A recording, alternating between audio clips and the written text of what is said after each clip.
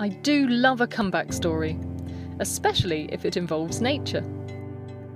By forest standards, at least compared to nearby Sherwood, the National Forest is brand new, having only been envisioned by a group at the Countryside Commission in 1987.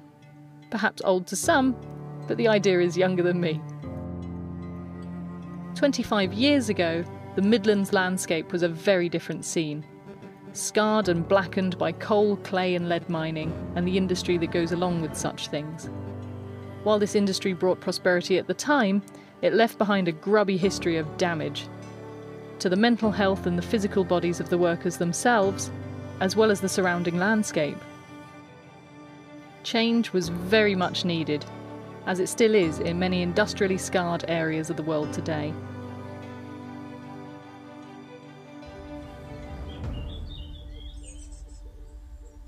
With 9 million trees planted since, the forest zone now spans an impressive 200 square miles, across parts of Derbyshire, Leicestershire and Staffordshire, providing a much-needed home for wildlife and a welcoming place for people to relax, exercise and reconnect. It was the first forest to be created at such a scale in England for over 1,000 years, and has been successful largely due to a complex layering of strategy, hard work and the involvement of local people.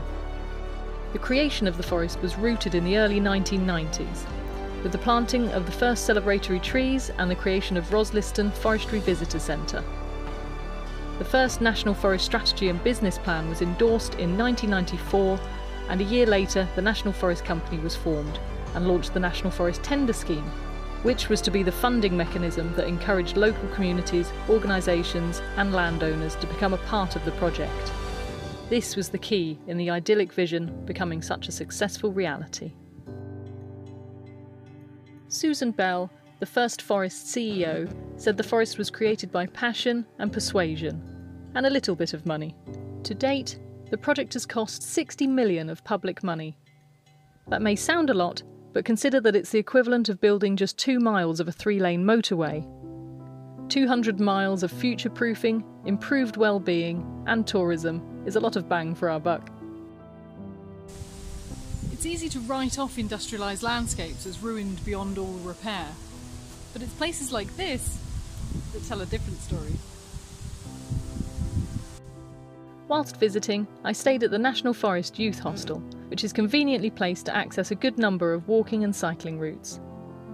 In keeping with the future mindset of the area, the hostel boasts a variety of environmentally friendly features, including harvesting rainwater for the toilets and sustainably sourced local timber for the biomass heating system in winter.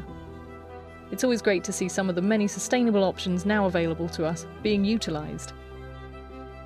The path leading directly from the hostel car park brings you straight into the award-winning Moira Junction, an extremely pretty and diverse young section, a short distance from the famous Conkers Discovery Centre. I wasn't sure what to expect, perhaps rows of uniform young trees, but the areas I saw were much more naturalised and blended than that.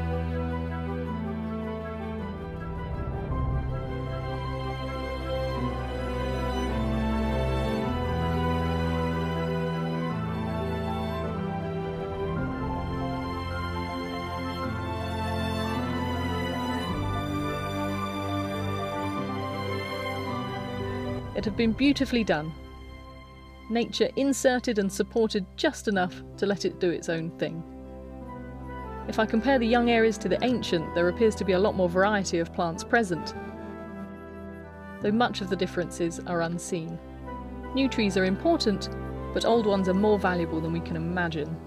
By linking old and new, we can allow the mycorrhizal network to expand to provide the support that the new plantations benefit from. With wildlife corridors, we prevent the problems of isolating species, which would inevitably lead to their decline. And every tree planted or saved serves to strengthen the area's climate immunity. The preface of the first business plan declared, "The National Forest is a symbol of hope for the nation." The same is true for every tree that's planted on this planet.